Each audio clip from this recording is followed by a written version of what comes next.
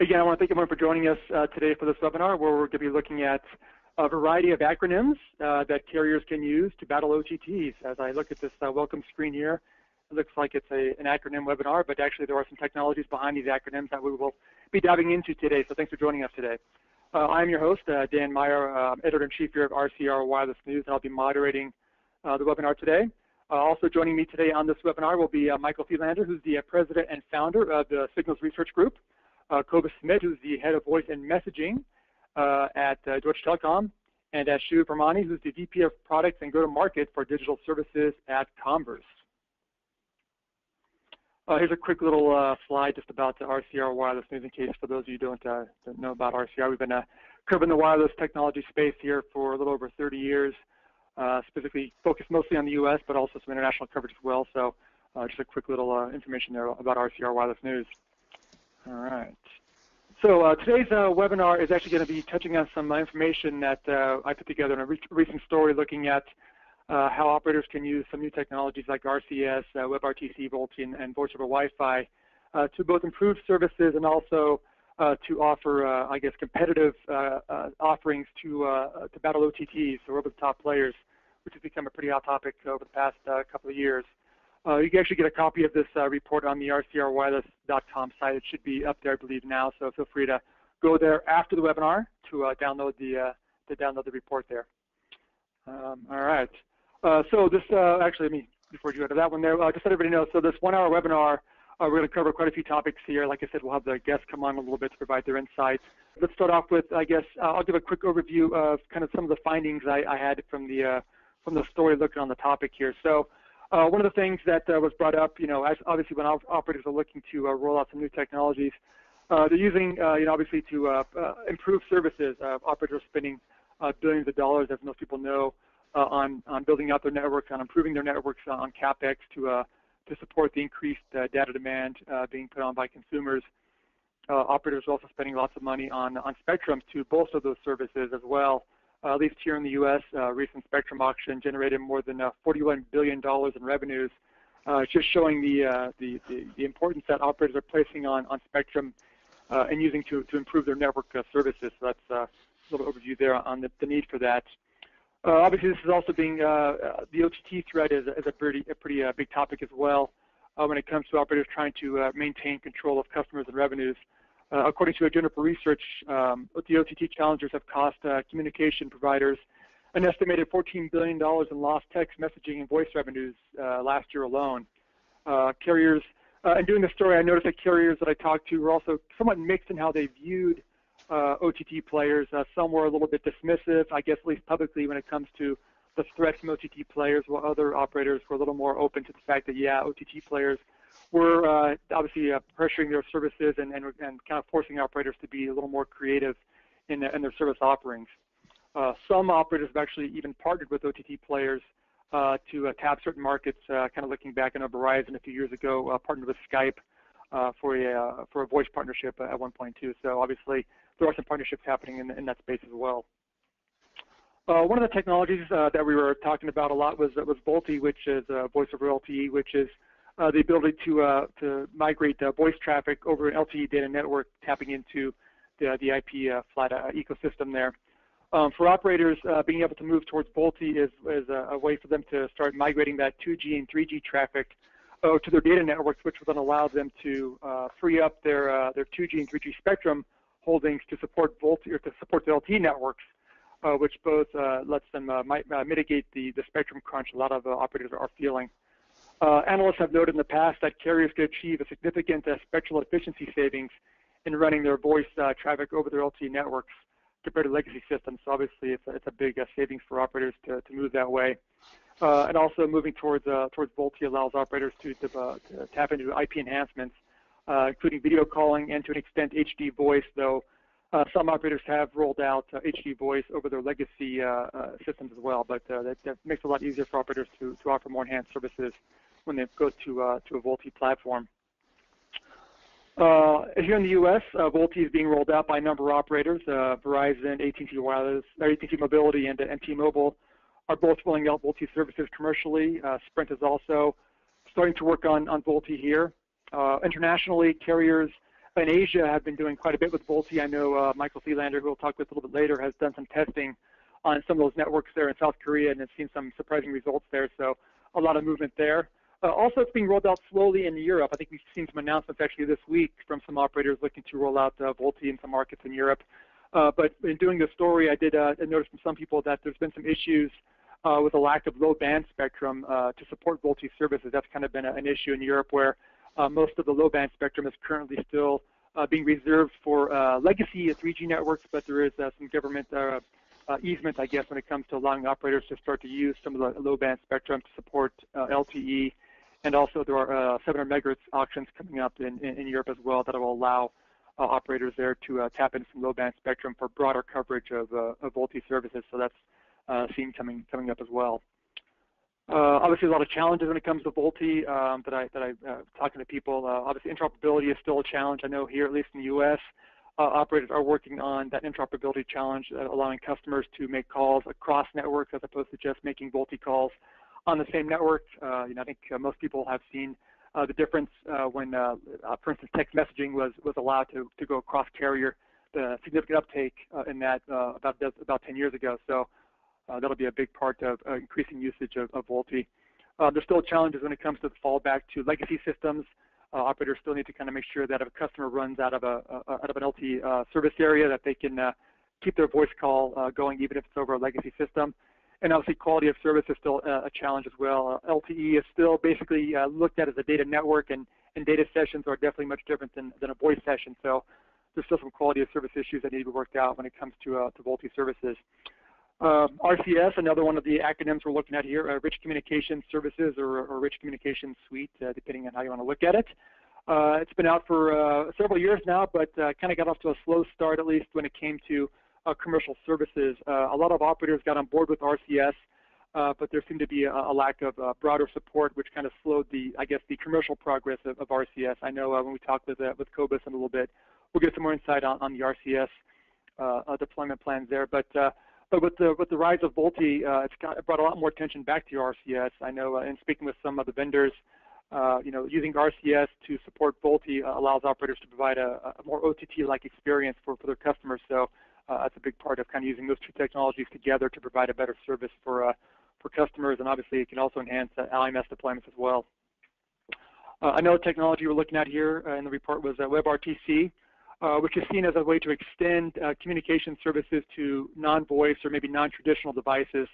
It was kind of talked about a lot as being able to use like for instance a tablet device that maybe doesn't have a voice embedded into it, a voice service embedded into the device, but it can still access voice services over that device using WebRTC.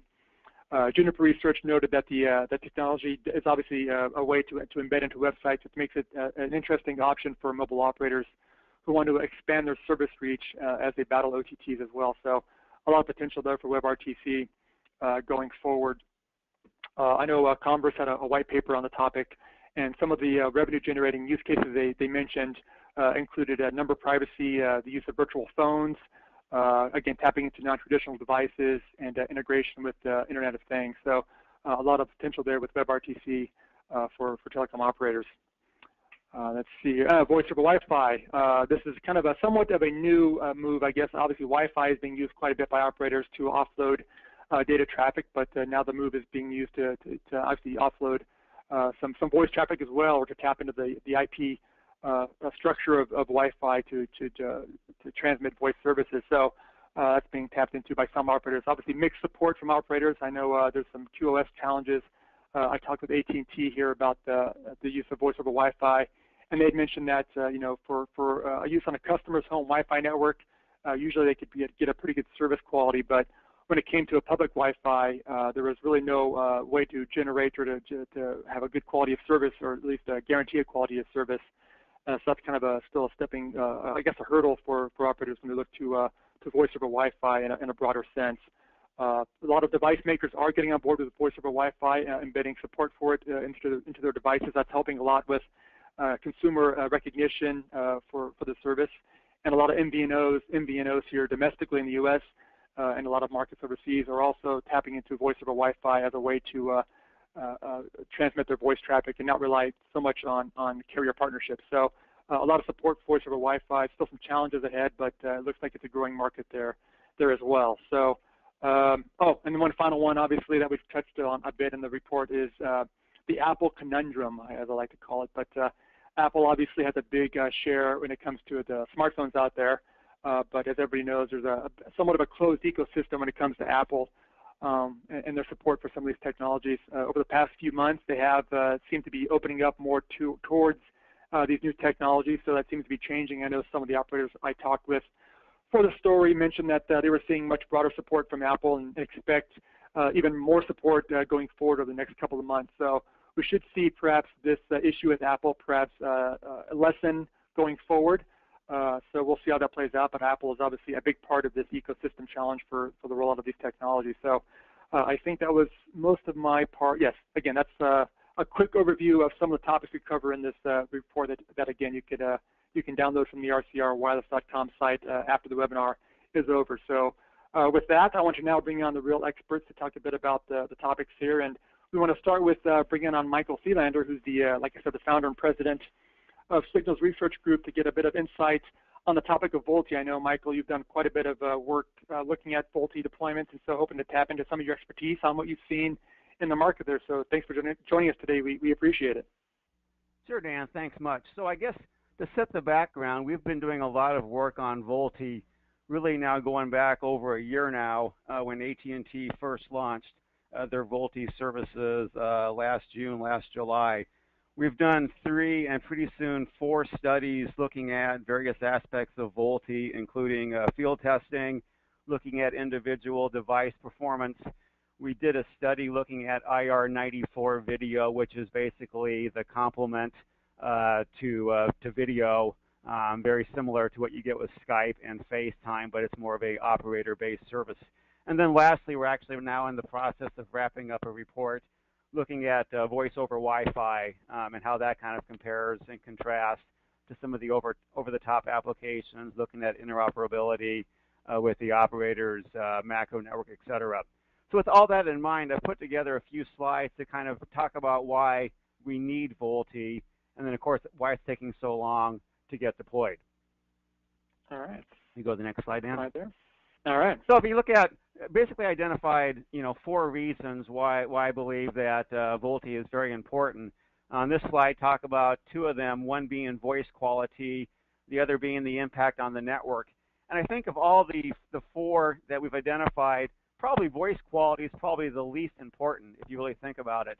What we've done is testing out in the field, looking at the quality of the voice call and how that compares to over-the-top applications, as well as how that compares to 3G circuit switch voice. So MOS is the mean opinion score, and basically that's a scientific means of quantifying the quality of the voice experience. It ranges from a scale of essentially 0 to 5. Once you get above 4, that's about as good as it can get on any wireless network. So if you look at VoLTE, in the testing that we've done on 2 of the operators' networks in the U.S., it's very consistent, kind of in the high 3s to low 4s in terms of a score. Then, again, that's just about as good as it gets. Now, if you compare that to over-the-top applications, interestingly, an application like Skype or FaceTime can quite often do better than VoLTE. The challenge is that's only true when there's not any traffic on the network. Once you start looking at loading, you look at having a network that's very loaded in a ballpark, just driving down the freeway. You look at some of these over-the-top applications running on top of Wi-Fi, and things can fall apart very quickly. And we've seen calls completely drop or basically lose all voice activity completely due to other activity taking place on the network. And that's because VoLTE uses a quality of service bearer. It gives it priority over all other traffic. An application like Skype or FaceTime, it's best effort. So you get what you get. So it works fine when there's nobody else on the network or the network is lightly loaded. Once you start seeing traffic, things then fall apart.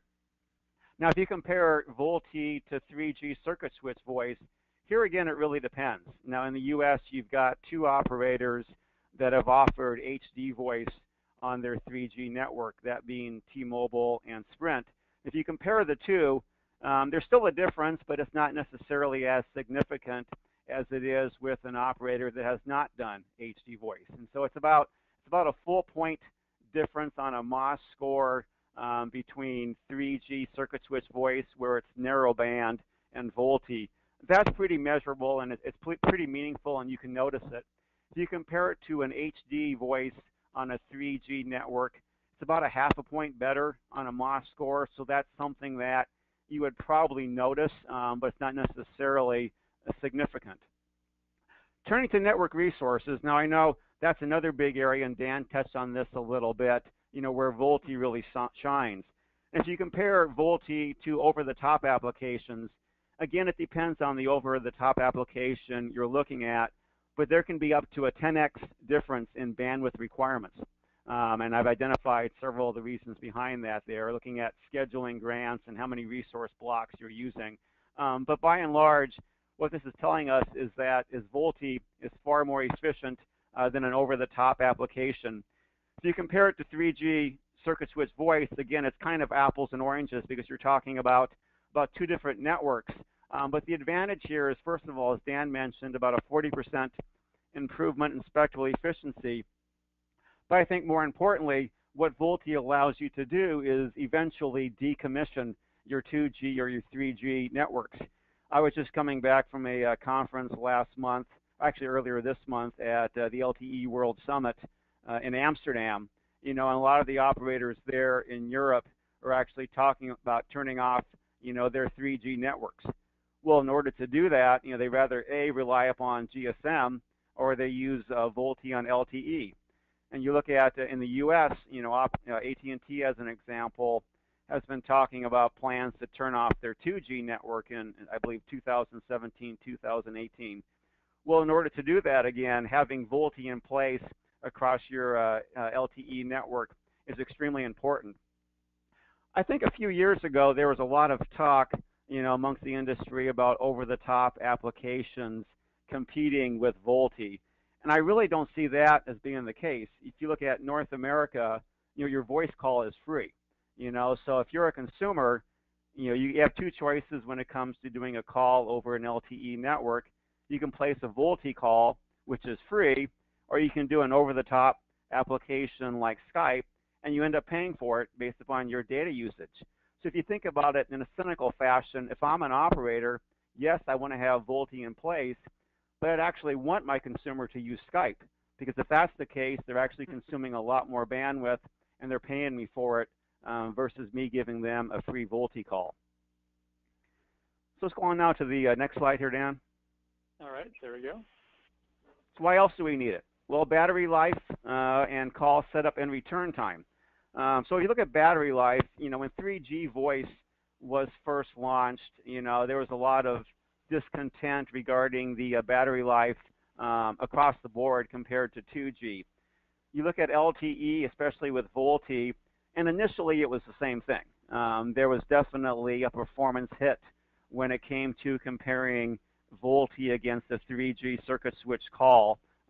However, at the same time, when we did this testing, there was also a huge advantage between VoLTE and the various over-the-top applications, about a 35 to 45% longer battery life. Initially, that wasn't the case compared to 3G.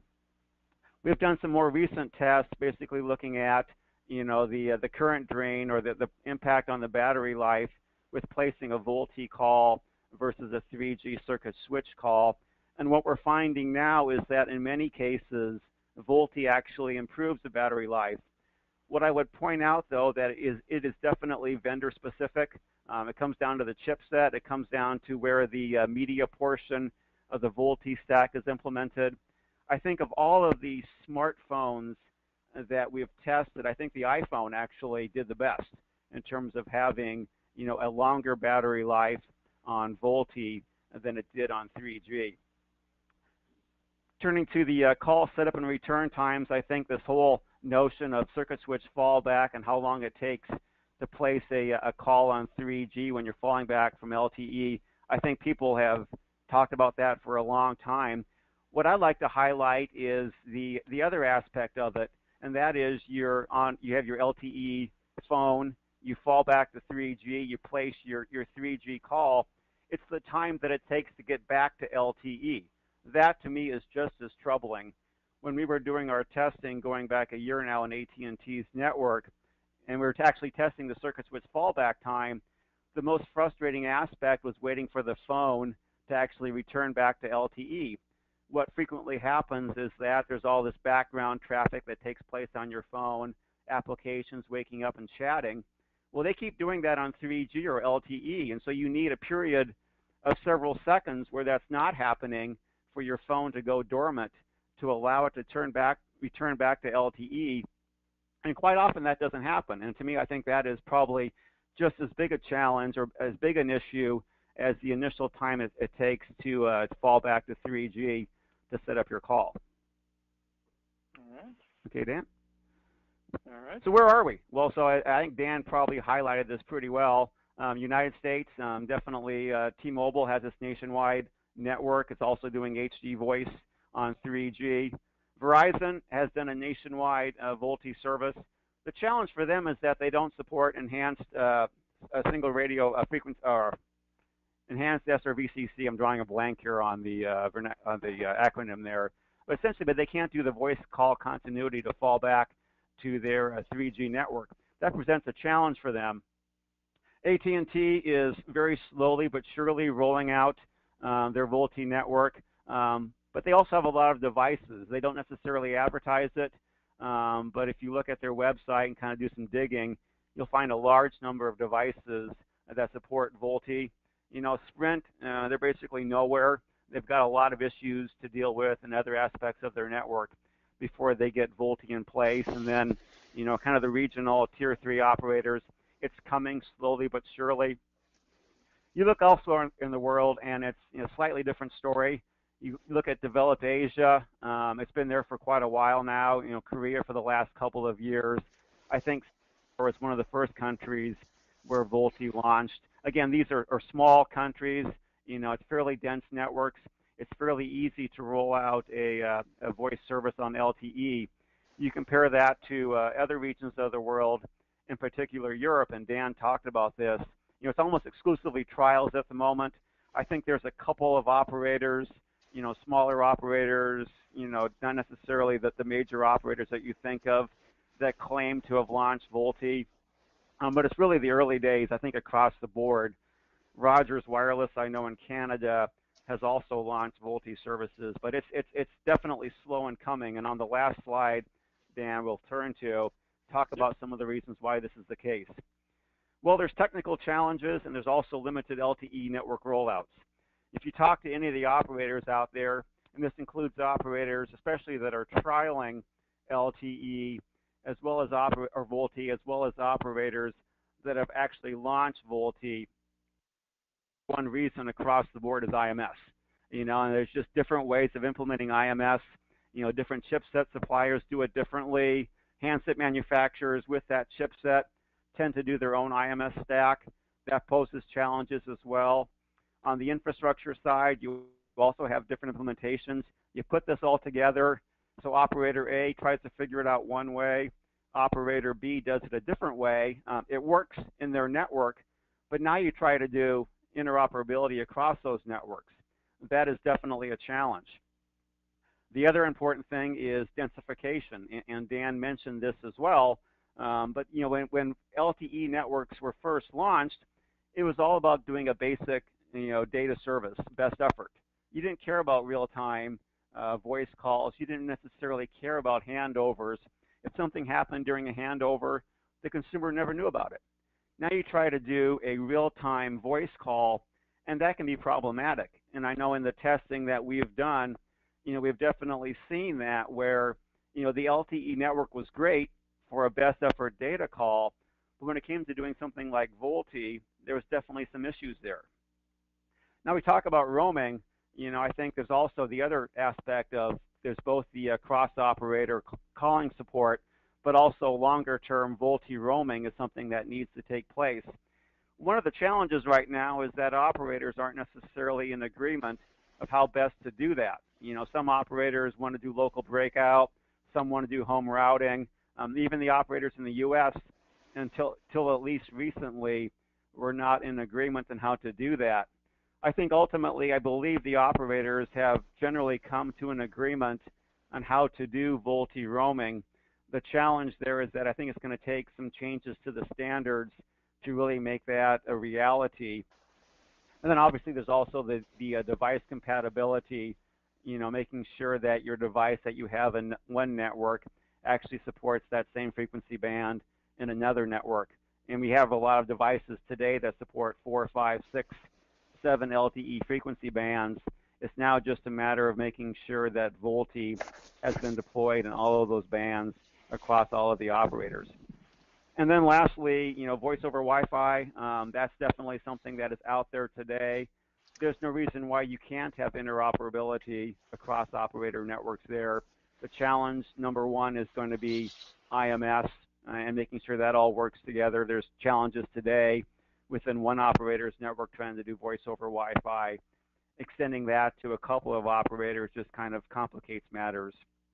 And then with IR94 video, Verizon, as an example, has launched, that video chat service in their network.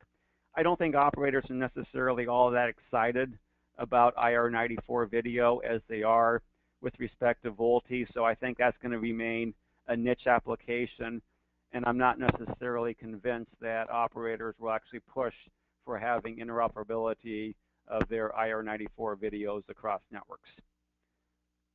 So with that, Dan, I'll turn it back to you. Perfect. Thanks, Mike. And again, for those who are listening in here, if you ever need some very in-depth technical aspects or research on any of these topics, Signals and Mike, they do very in-depth stuff. And obviously, when I talk to Mike quite a bit, and whenever I do, I'm always learning something and or being confused by something. So lots of in-depth insight there. But Mike, we definitely appreciate all that good information there as well. So with that, Mike, thanks again for that insight there. Let's move on to get a carrier's perspective now on some of these technologies. And with that, we're going to bring on Cobus Smit, who's the head of voice and messaging for Deutsche Telekom. And Cobus is joining us late evening there from Germany. Cobus, thanks so much for joining us today. We appreciate it. That's no problem, Dan. It's also not that late, considering that I was up at 2:30 this morning talking to people in China. So this is actually quite a convenient time. But this is not about me complaining. So, yeah, so hoping to get, I guess, obviously with Mike there, we touched quite a bit on the VoLTE and the voice over Wi-Fi topic. I guess hoping with you to get some insight, perhaps more on the RCS and maybe even WebRTC topic. So maybe get, I guess, your general view of, how operators view these technologies and how DT perhaps views the use of RCS and maybe even WebRTC in their overall, I guess, strategy when it comes to both enhancing their own voice services and their own operations, but also in making sure that, again, the battle with OTTs is kind of an underlying current as well, but how you guys, use these technologies to go after those services as well. So maybe a general overview on how you view, perhaps even, I guess, start with RCS. Okay, fair enough. It's a fairly broad range of things that you're asking me about, so I will talk for a little while. Stop me if I start rambling and start boring or everyone on the call. I'm going to start with the big picture, trying to figure out where communication is going. This is quite relevant for us because we, conveniently for you guys, just had a deep dive discussion with our board, our ExCom for the group, about the future of communication, and I can share with you the outcome of that. It's basically that we are targeting standardized communication services, so standardized, almost traditional operator communication services and the evolution of those for our core communication service providing to our customers, and we will complement that with some experimentation in more innovative of different forms where WebRTC certainly plays a role. I will circle back to this in a minute to put some more perspective onto it. The key message is that we still believe that the core communication services are provided best in the way that operators can do it best, which is an interconnected service offering between operators that provide customers a seamless experience end to end. We also have learned quite painfully on some occasions, that the best way to do this is not to try to introduce something new to our customers, which is something that we have tried to do under the brand Join, which some of you might know, might have encountered. When we launched RCS a couple of years ago, we positioned the RCS services as something new, And the customer perception of that was that it's an app, or that it's comparable to an OTT service, and that it's not building on all the benefits of the stuff that operators offer. Even though we were trying to do that, the customer perception was different, and that's not something you can easily change. So what we've learned is that we should be focusing on the stuff that we're strong at.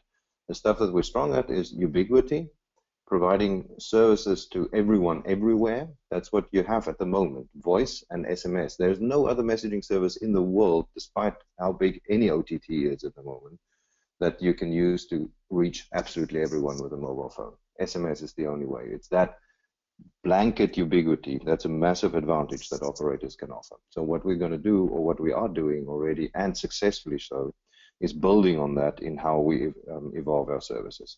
So let's circle around to the technology which you were asking about, Dan. So what we're doing with RCS is we've been in this game for quite a while. We've been one of the most or one of the ones pulling it, if I might put it like that, and promoting the services together with Vodafone, Orange, Telecom Italia in the early days, and since more recently AT&T, China Mobile, the Korean operators. So it's really spreading significantly from the early days where it was really hard and really trying to convince people. We now have reached an acceptance level for RCS, which is really high. We've got all of the world's largest operator groups effectively either having deployed it or engaging in deploying it.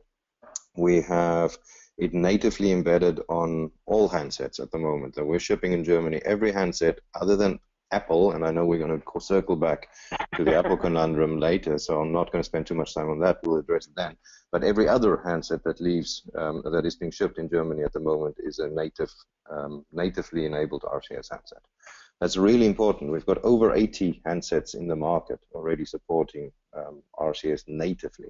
And why native is important is we have seen that the penetration of the service that we can achieve with native implementation on handsets cannot be rivaled by anything else. You don't have to convince someone to download something. You can just present a service evolution, a better service experience to your customer under the buttons that they've always pressed. So the voice button is getting better by putting VoLTE under it. And the RCS or the messaging button is getting better by putting RCS under it. And that's been a very, very important change to what we've done before. So as of Blackbird, so I'm going to throw another acronym in there, or another name. Blackbird is the current version of RCS that we've deployed. That has brought a very important innovation, which is integrated messaging, which has allowed us to give customers a completely integrated experience between RCS and SMS. So that means if A party and B party are both RCS enabled, so both of the devices can do it, then the experience automatically goes to chat. With the benefits of that, ease typing, read receipts, inserting pictures, going to group chat, all of these things, those automatically appear. If the B party is not enabled, it automatically falls back to SMS. So that seamless offering is working extremely well. We've seen a 270% increase in active usage in Germany in the 3 months since starting to ship these devices natively. In Germany, and it's really taking off, and it's really, really, really heartwarming for us to see that it is really taking off. Customers appreciate it, and they are using it. So that's really a breakthrough for us, because up until now we've been running on belief, which is really difficult. It's always difficult to explain that to your board members, and also difficult to explain it, especially to controllers, that they should keep giving you money because you believe that you're doing the right thing. Now we can prove that we're doing the right thing. So that's a very much more comfortable position to be in. So RCS is there, it's working, and we can prove that it's working. And we've got all of the major operators onto it, or coming onto it. We've got all of them device manufacturers supporting it. So we've finally got the ecosystem in place, and now it's starting to pay off. So let's go on to the second one, is VoLTE. We believe VoLTE is really important for us. I very much like the presentation that we just had, and I share a lot of the things that were said in there. But for me as a product and marketing guy, the most important thing to realize that VoLTE is primarily, in my mind at least, not a customer proposition. VoLTE is a technology evolution. It's really important for us. It is how we go into IP voice as an industry. but it's not primarily a customer proposition. The customer benefits on two things with VoLTE. He gets faster setup times. He gets arguably better voice quality on HD voice, which you can also achieve on circuit switch if you implemented that. So yes, those are important things, but those are not going to be the deal breakers or the ones that win the war. What we believe will win it is to keep evolving our voice experience. Similar to what we're doing with RCS, we're now introducing enhanced calling, which is a feature set that we have developed based on RCS together with Vodafone and Sony and Samsung and Orange, and we'll be launching that in Germany to the latter end of this year. What it does is it improves your call experience by enriching it with elements pre-call, during the call, or after the call. Pre-call, you can think of a use case like adding urgency and putting a small message on there so that when the B party's phone rings and he picks it up and he looks at it, there's context information on the screen and not just an incoming screen. Add a picture, all of that. Share a map during a call, draw on the map from both sides. All of these use cases are supported and are in there and gives customers a better calling experience. To my mind, again, as a product and marketing guy, that's exciting because that gives the customer a tangible improvement of his calling experience. And VoLTE is something that we are, of course, doing in parallel to build, because that's our production. We're changing the engine of our car. But in front of the customer, enhanced calling will have a bigger impact, I believe. WebRTC, that's got a role. It's a very exciting technology. It enables things that weren't possible before. It makes life a lot simpler in certain instances. We currently believe that WebRTC has a lot of potential, but it's not yet ripe or in any way ready to be deployed and used as a primary communication means. So we make this distinction, maybe a fairly theoretical distinction between primary communication, secondary communication. Primary communication is easiest defined as I want to talk to someone or I want to communicate with someone. The primary purpose of what I'm doing is to establish communication. We believe their operators are best served with standardized services and the evolution of that, which is what we're driving through RCS and VoLTE and Voice over Wi-Fi. Secondary communication, however, something that you do by the way. You're busy with something else primarily, and you want to do something you want to talk in combination to that, or you want to chat in combination with that. So, for example, you're sitting behind your PC, you're playing a game, and you want to have a chat session going in parallel. Then alternative technologies arguably can better be deployed. So that's how we see the interplay between these things. And we are experimenting in this space, and we are, of course, looking at what can be done here. It's an exciting area for us, but it's not where we see the main thrust. The main thrust that we see is still on the standardized area for all of the reasons that I mentioned before. It's what operators are good at. Secondary communication services, we will be exploring WebRTC and other technologies as appropriate. So that's definitely not a no-go. It's an exciting space, but we don't see it as our primary offering. Voice over Wi-Fi, that to me is a no-brainer almost, because of the customer value it brings. It brings very clear customer value in terms of reach extension, so especially in-house coverage. Now, we always like to brag, and in Germany, of course, we don't need that because we've got the best network. But in some of our other countries, maybe that's not the case. No, seriously, all of us, we have some coverage issues in-house, deep in-house. You go into your cellar, you might have Wi-Fi there, but you're not going to have a good cellular coverage. So that's what Voice over Wi-Fi gives you. It gives customers the possibility to extend these features in-house, do it themselves, and gives them this reach. So for me, that's a no-brainer. It's something that we are doing, and it's not.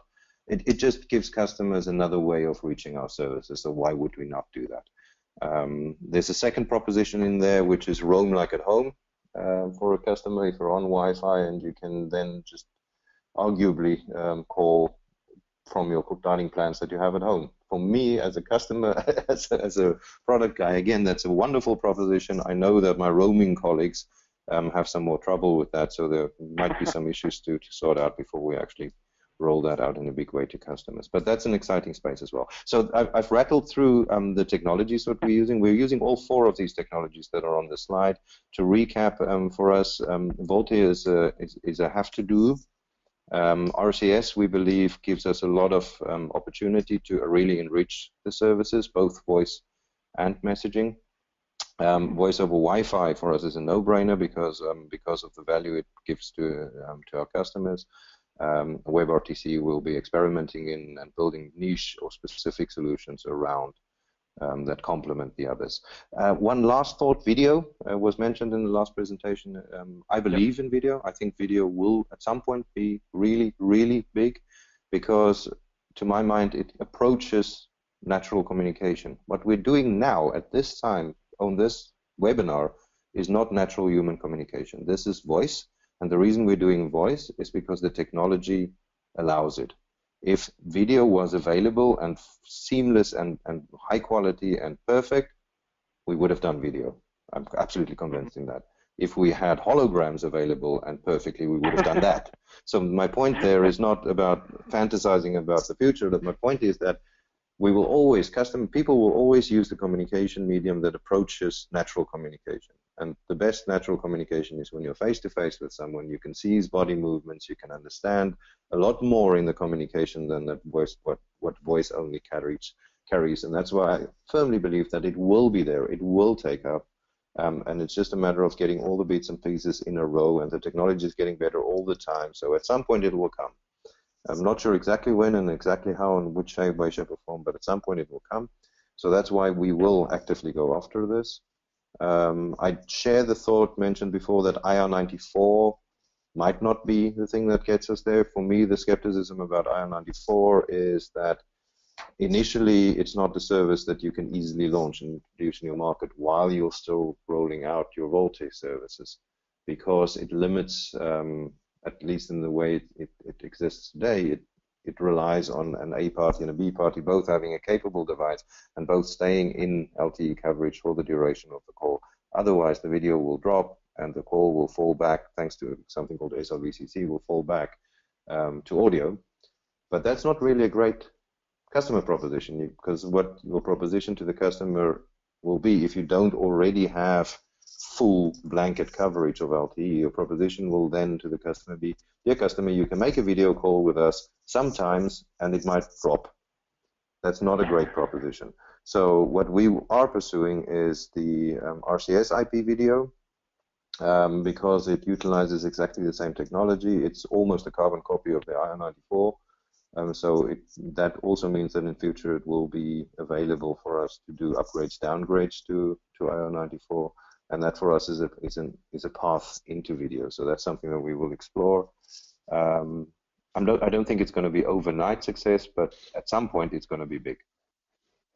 Yeah, interesting. Okay, well, great. Well, I definitely appreciate the great insight on all those topics. Obviously, you guys are doing quite a bit in terms of all these technologies. It's good to hear from the carriers kind of how you view all these things. We definitely appreciate that. And again, some of those issues you brought up too, I think we will try to tackle some of those here at the end here if we get some time for Q&A. But obviously, a lot of big challenges still ahead of us on those. But before we get too much farther, I want to make sure we bring on our final member of the panel here. Let me get through the slides here. Here we go. Yeah. So with the vendor perspective, we're now going to bring on Ashu Ramani, who's the VP of Products and Go-to-Market for Digital Services at Converse. Ashu, thanks for joining us. I know you guys are doing a lot of work in terms of all these technologies, actually. Looking and talking to you guys, it's been amazing to see, you guys aren't just limiting yourselves to just one or two of these things. You guys are doing quite a bit of work on all these things. So perhaps to get some insight from you here really quickly on kind of what you guys are doing in terms of these spaces. So thanks again for joining us. Thank you, Dan. And if you would, forward over to maybe one more chart. Perfect. So very quickly, let me put this all in perspective and how we view things. And why we think all of these technologies do help the carriers in what is the title of this webinar is to shape their battle, if you will, if you were to call it that. If you look at the left-hand side graph of this, I mean, these things represent 17, 18-year trends. And if you look at the voice curve and the messaging curve, and then the third curve represented by data, right? If you think of this as the traditional, 20-year-old, 10-year-old offering that is coming from the carriers, and what you see is that on the first two curves, the point on those curves is somewhat past the tipping point. You can argue that in some emerging economies there is still a little bit of growth in those, but for the most part those curves are past the 50% point. There is still going to be around for the next 20 years, except that the growth in those curves is probably flat to declining now. What is interesting, and you've seen this happen in the market as well, as we all, is that now data is being sold, and I think this point was made earlier as well I think by Mike, that VoLTE turns out to be free, whereas an OTT turns out to be consuming data, right? So data is the curve on which the carriers are riding today, selling data and bundling in minutes and messages, right? If you think about it. If this is the arsenal on the left-hand side, then I think the battle on the right-hand side will likely go to OTT. What is interesting is that on the left-hand side, there is a fourth curve, not shown here, which is a set of vertically integrated use cases that will take advantage of the first three curves. It'll take advantage of messages and voice and data, and put together what we call verticalized use cases. So and these will then be offered to customers. So when you think about the recent partnership between Mercedes and Nest thermostat, right, and you see where that is going, it's about me as a consumer driving home, and if I live in suburbia, when I reach a few miles within my home, my car can message to my home and maybe turn on the porch lights, turn the oven on, raise the temperature, what have you. I am beginning to get into home automation, right? When you think about somebody who has a pacemaker, and rather than have monthly visits to the doctor, which takes time out of your life, perhaps something like a Fitbit-like device that he or she wears on their wrist sends a data feed, the electrocardiogram, every day, which is then analyzed with some big data trends. And somebody else can then call in and say, hey, mister, you need to come in tomorrow because we found some anomalous behavior in your heartbeat. So what you're now doing is you're improving the quality of somebody's life. So in the end, these services or these vertical applications are using all the first three curves. So the fourth wave is nothing but a collection of vertically integrated services. And according to Gartner, that market, that fourth wave market, will represent 15% of the carrier top line in 2017. And we just did some rough math on 50 carriers in the world, the top 50, and that turns out to be about $1.5 trillion market, US dollars, every year. So the fourth wave is huge, and many CSPs are now beginning to realize the value of selling, because you can't sell more minutes, you can't sell more messages. You got to sell solutions that solve people's lives, solves quality of life, whether it's e-health, whether it's connected car, whether it's multiplayer gaming, right? And so that's sort of the high-level backdrop on what we are trying to do, is help CSPs. The C in that stands for communication, right? And then most of the CSPs are getting boxed in as providing just communications. And our mission in life is helping them become DSPs, or digital service providers, where they are doing many things beyond just communications. So that's sort of the background. If you move over to sort of the next chart, how do we see these technologies, the 4 or 5 technologies that we have talked through, helping them advance to that, right? So if you look at the very beginning, and I think Mike and Cobus really covered it very well, where there is these baseline ubiquity that you get with messaging and voice services. These services are everywhere. They're very well connected. You can pretty much be assured that you can reach the other party, provided they have a phone. And the next step on that is modernizing these technologies. So the messaging advances over to IP messaging. The 3G voice, 2G voice is advancing over to VoLTE and voice over Wi-Fi. In the process of modernizing, you're getting some benefits. You're getting high def quality. You're getting multi-device experience. There's some research from Apple that on an average, a user is now connected over 3.5 times more devices than the SIM-based device. So if you look at a typical household, I can give you an example of my own household.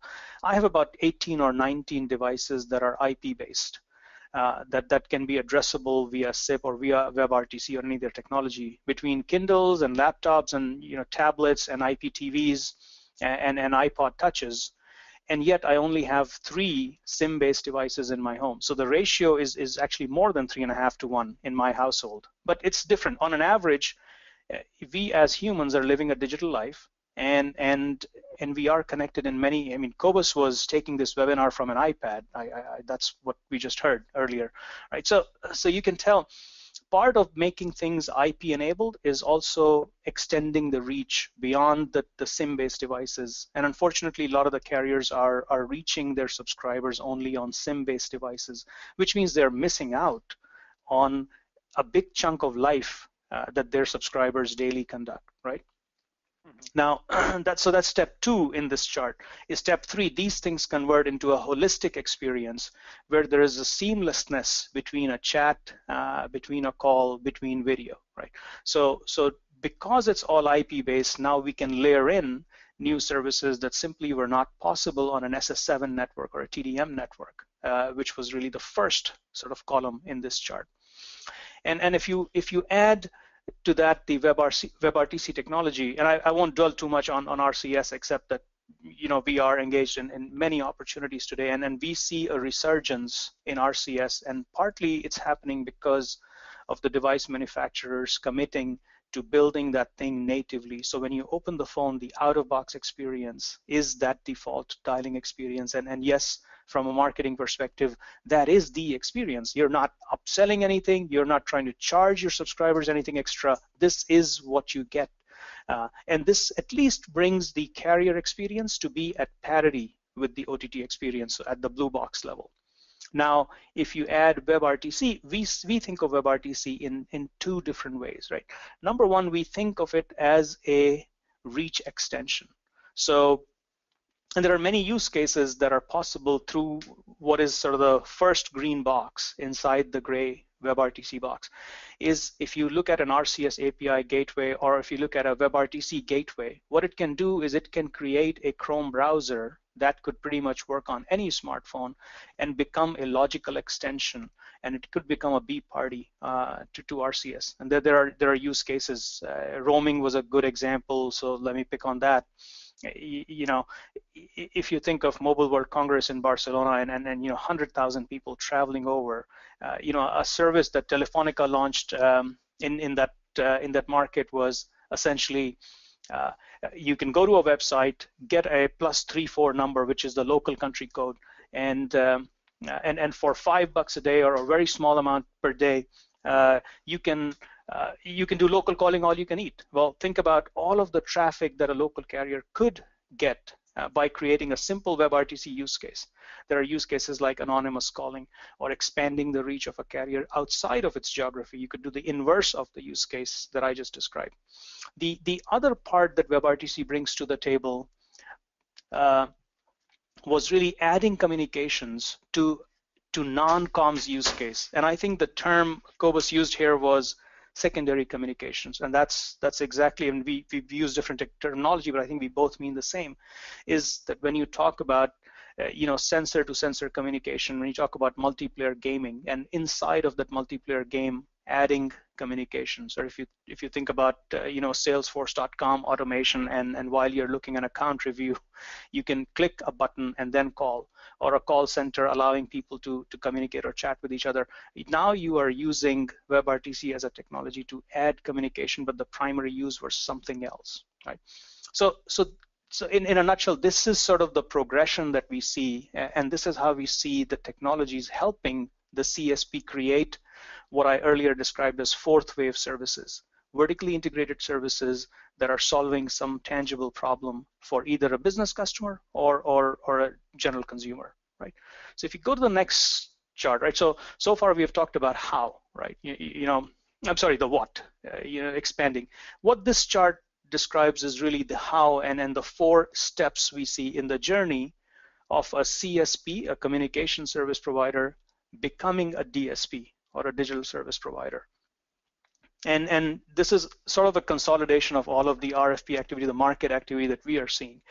Step 1, almost all of the CSPs that we talk to, that we engage with, are are basically asking us to simplify their current traditional platforms. So if you look at the SMS, MMS, voicemail, visual voicemail world, most CSPs have, 5 years ago, 10 years ago, they've made purchasing decisions that were independent, and these things were siloed. So the first thing is, can we take those legacy platforms and can we combine those into something simple in the cloud?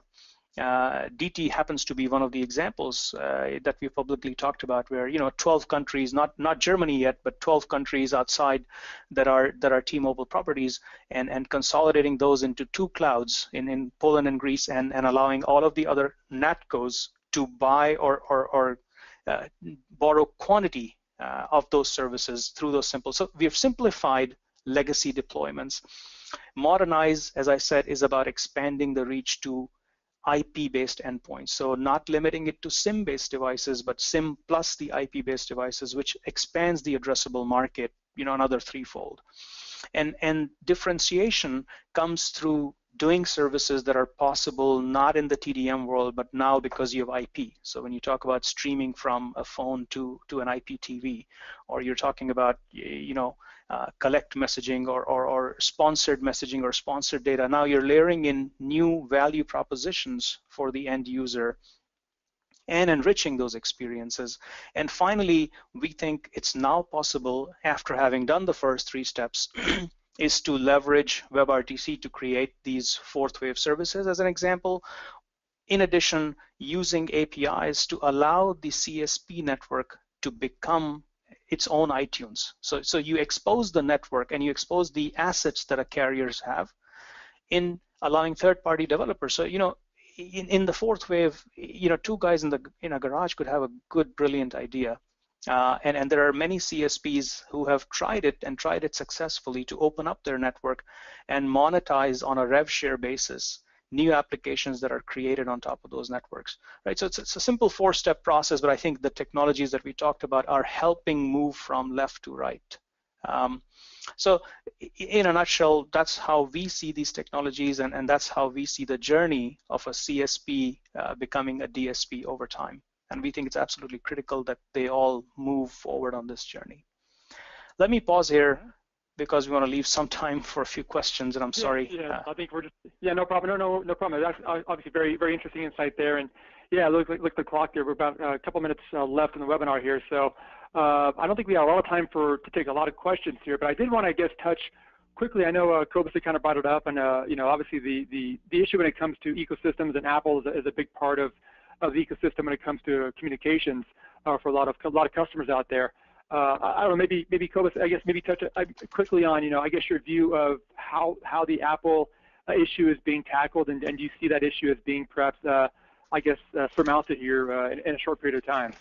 Sure. What we're doing, as I said, we're focusing on the more standardized way of doing things, and to be fair, Apple has made quite a lot of progress in that area. Yep. They're now supporting IMS-based services with VoLTE and voice over Wi-Fi, so that has really opened the door significantly. And we, in our discussions that we're having with Apple, we are seeing a lot more interest or willingness to start cooperating on operator-based services. However, Apple is still Apple, so that makes life slightly more difficult. Where we are really making a lot more significant progress is with Android. So, and funnily enough, that will help us with Apple. It sounds contradictory, but we will have fully integrated IMS-based service support in Android soon. Yeah. That's something that we're actively working with Android at the moment, and I'm very confident that we'll achieve that. And that will certainly help towards also achieving the same thing with Apple. I can't speak for Apple, but all I can say is when we have spoken to them, there's never been a situation of go away, we don't want operator services. They already do that. They already do voice support. They're already doing, and they're doing the migration towards VoLTE. They're doing SMS and MMS support, and I firmly believe that they will do the migration towards RCS. And they basically told us that once these services are mainstream use cases, they will not withhold those from their customers. They will integrate those. So I think it's a problem for us, yes, because of the wide penetration and the difficulty of accessing the OS, which is very closed and very controlled.